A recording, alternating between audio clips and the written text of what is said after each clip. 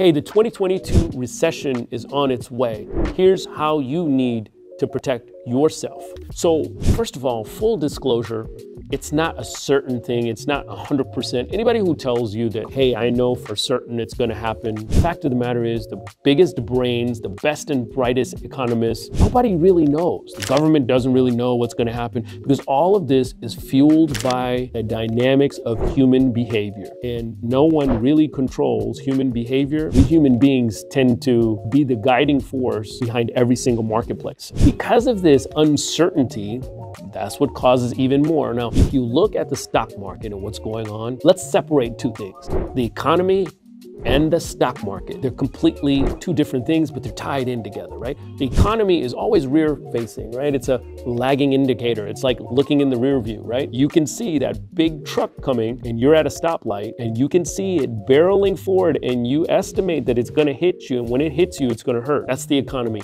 Rear view looking, rear view facing, rear view thinking, lagging indicators like joblessness hit by the pandemic, eventually it's going to show up. While the stock market is more of a forward thinking, right? They're basing it on future, right? Think of this before a tech company even makes profit, right? I was looking at a real estate company, a real estate firm, and it has hundreds and millions of dollars of losses, but it's valued at billions. It makes completely no sense sometimes, right?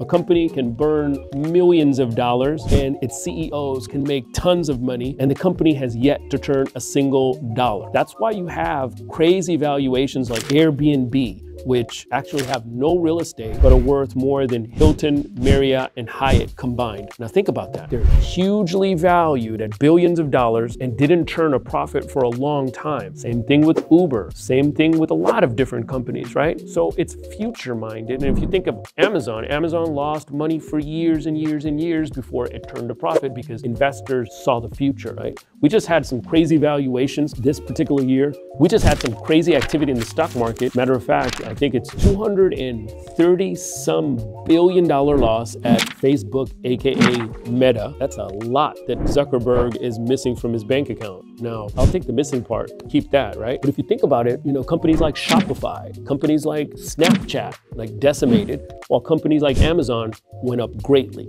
So if you're looking at that, there's a lot of uncertainty in the marketplace. That's a great sign that there's volatility and people aren't really sure which way it's gonna go. So when you're looking at this volatility, you also have to look at bubbles. And I would say that 2021 was a year of just bubbles, like tech valuations and all of these kind of things, Bitcoin, all of these bubbles, housing, all of these things are just forming this big, huge bubble. And inflation is that little pin that's gonna burst that bubble. Speculation doesn't exist when inflation rises. It's the catch-all cure-all for a lot of things in the marketplace. And unfortunately, we know that it's rising more and more, 7% or above 7%, and the consumer price index has risen more than 5% already. So you can see that things are continuing to pile up and rise. Here's an interesting factoid, right? Since World War II, we've never gone above 5% inflation and not gone into a recession. If you look at this graph by Fred,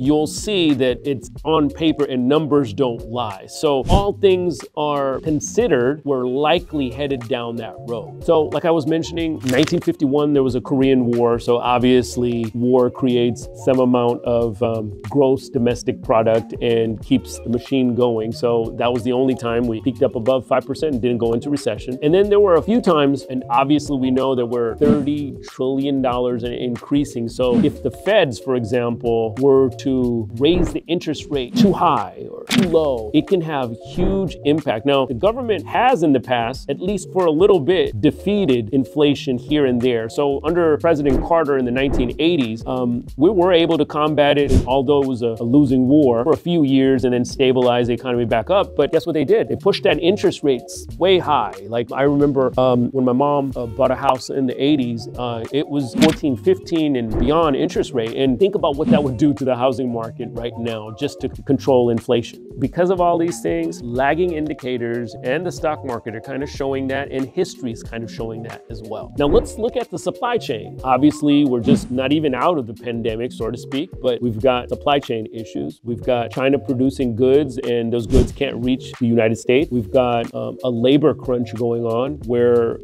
mass exodus of people. All of those kind of things are, again, economic lagging indicators showing that these things, I'm not saying that we're going to slide into a depression, but it definitely is going to have at least some temporary, if not permanent, adjustments to make in our lifestyle. And so you might ask, how does that relate to investing? The government will probably likely buy more bonds or whatever. And the government always, when I say government, the feds always want to keep the inflation down to around 2%. Whether that's possible right now with everything that has happened or not, I don't know. And I could just about bet you they don't know as well. And so because of all these things, what do you do with your money? So kind of a little extra on this video, I'm going to give you, points to kind of hedge against inflation and protect yourself. And the number one thing is real estate. Majority of my investments, like I was telling you, in 2008 revolved, my whole life was about real estate. I didn't start to invest in stocks and companies and businesses till way later. But real estate is an amazing investment in times where inflation is there. Now, keep in mind, they could push the interest rate back up to where my mom paid, 14, 15%, and then it may not be such a great investment. But for right now, we're lucky to have a fixed interest rate that's very low. Heck, we're lucky to have a fixed interest rate because there's a lot of countries that have variable interest rates. And so having a fixed interest rate, if you buy a house